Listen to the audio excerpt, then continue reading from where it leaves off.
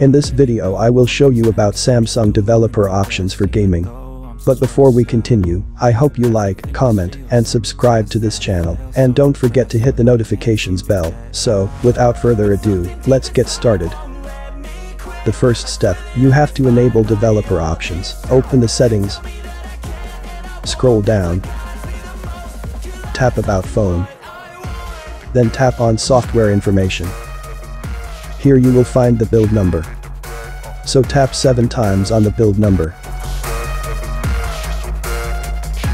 Here will appear the information developer mode has been enabled.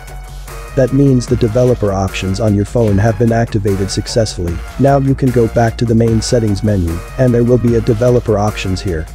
So go to developer options settings. There are several settings here that you can change to improve phone performance while playing games. First, you can lower the number in the logger buffer sizes. For example, on my phone the default value is 4M. So I change it to 256K, or I choose to turn it off.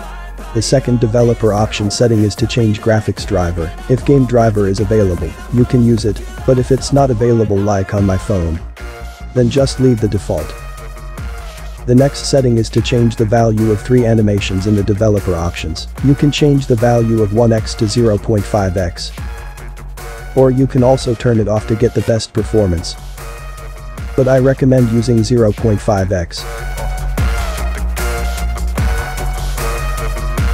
The last best setting to improve gaming performance is enable Force 4x MSA. This setting is optional. If you are more concerned with performance and the best gaming experience, you can activate it, but it will drain the battery a bit more. Just it. I hope this video is useful for you, and I hope this tutorial is successful to improve gaming performance. See you in the next video. Bye. So you can just hide while I work. I ain't tired.